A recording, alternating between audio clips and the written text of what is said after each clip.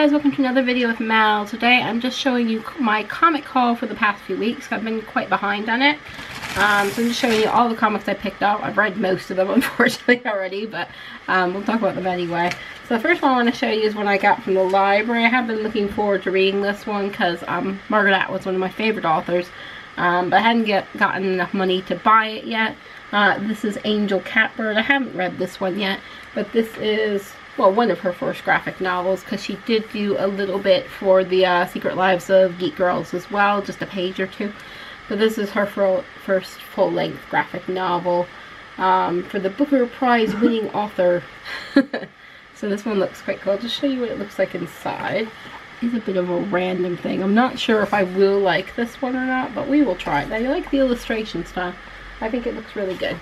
So that is Angel Catbird. So I'll try that one out. And then things I picked up from my local comic book store are in here. Also got a bunch more. That will be a different video from stuff I got in London. So we've got, the first thing I got is the first issue of A Reborn. And this is Mark Millar, who I believe did Kick-Ass, I'm pretty sure. So just show you some of the inside panels. Now this is a graphic novel about a lady that dies, and this is like her afterlife. And she's been like thrown into this giant war going on in this afterlife, which it seems kind of cool. Yeah. The illustration style is very, very graphic, so if you don't like that, you won't like some of this. There is a lot of blood in it to start off with, but it is war, so what do you expect? But I'm liking it so far. I think it's really cool. And the next one I've got is The Flash Rebirth, and this is issue 8. And this is the reintroduction of Kid Flash. This is the Wally West, Iris's young cousin, Wally West, kind of based on the TV show one, I think, introduction as Kid Flash. So this one looks pretty cool as well. Let's see if I can show you. There we go. We've got a picture of the Flash there. I'm still not sure how long I will keep reading the Flash, but I am quite liking it at the moment. I like the introduction of Kid Flash, so I'm reading it for a while now, I think. Next one I've got is Space Battle Lunchtime. And this is issue number 5. I believe there was one more in this series unless they've extended it. So that will bring it to a close. To show you some of the illustration style for this one. I really enjoyed this comic. I wish there was more to it, but I think next issue is the last issue, and that should be coming up pretty soon actually, probably within the next few weeks. Look how cute this little unicorn thing is. Oh, so cute. So cute. They call it a magicorn. It's really adorable. Last thing I got, not last thing, next thing I got is Howard the Duck number 11, and this is the last issue of Howard the Duck. I'm pretty upset about that. I wish there was more, because I've actually started really enjoying Howard the Duck. And it just really worked for me. He's going on and going to be in Guardians of the Galaxy now, I believe, so I might have to check some of that out. Got a little bit of the panels here. And it's been just a fun comic to read. Oh, I forgot about this. This is like the best part of the comic. He's got this cat. I think its name is Binks. But it's like taming this like sentinel thing. Noise bad, some mean good. And like, no talk, a belly rub. Biggs, the scram, you dumb cat. And he's like, no, you must pet me, Sentinel. Of course.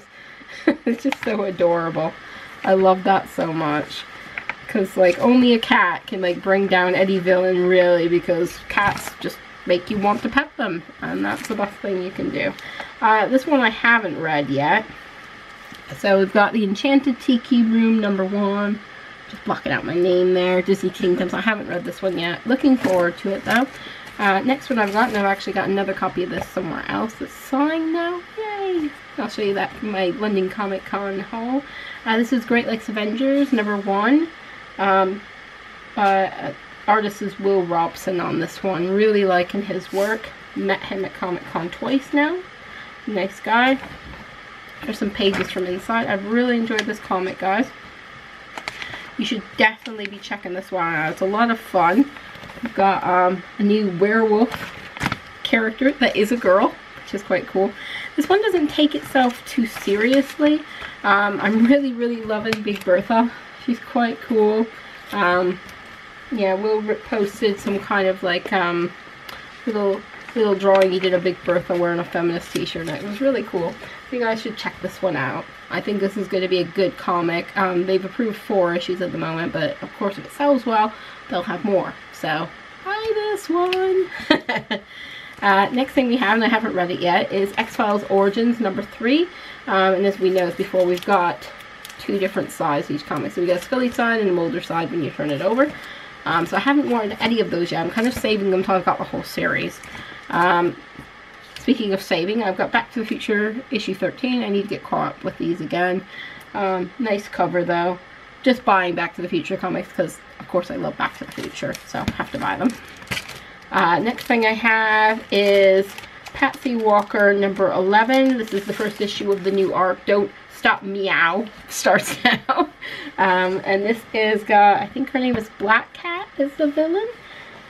But always love Patsy Walker, Hellcats, great comic. Lots of fun at the moment. So we've got these new girls, what are they called? They're called something. No, I'm not going to remember what they are, really. But there's like these girls that have become Black Cats, like minions. They seem really cool. Oh, the Black Cats, they're just called the Black Cats. Easy enough to remember there. But they seem cool and I like them. And apparently Ian was dating one of them, so that should work out really strangely. It's got some good illustration there. I just love the way this book is drawn. It's quite a fun little book. We got our villain right there, taking Patsy down, because she's not involved in the Civil War, and that seems to be the only reason why she's getting this one. Really good issue of Squirrel Girl. Once again, this is issue number 13. It says when Ant-Man, Tippy-Toe, and Squirrel Girl's forces join, someone's gonna get bit. Awesome. So we've got Squirrel Girl trying to save the world as usual. It's been cut off from social media, which is like the worst thing that could happen to Squirrel Girl because she loves social media. But this is a quite good one. I know this one made me laugh out loud quite a lot this month, so this has been a really good issue, and I think the latest arcs for Squirrel Girl have been really good lately. It's just been lots of fun. So we've got, I like this panel down here, I think that's a good one as well. So, really good issue of Squirrel Girl. Definitely should be checking that one out as well. So that is all the things I picked up from my local comic book store lately and the library. I've got another bag full of stuff I picked up in London, and then more stuff I picked up at Comic-Con. So those will be in separate videos because otherwise this is going to go really long. So, please subscribe to my channel and check out my other videos, especially my other comic hauls because there are lots of them. And I will see you guys later. Bye-bye. Hey guys, Mel here. I really want you to subscribe, want you to click that button below. Subscribe.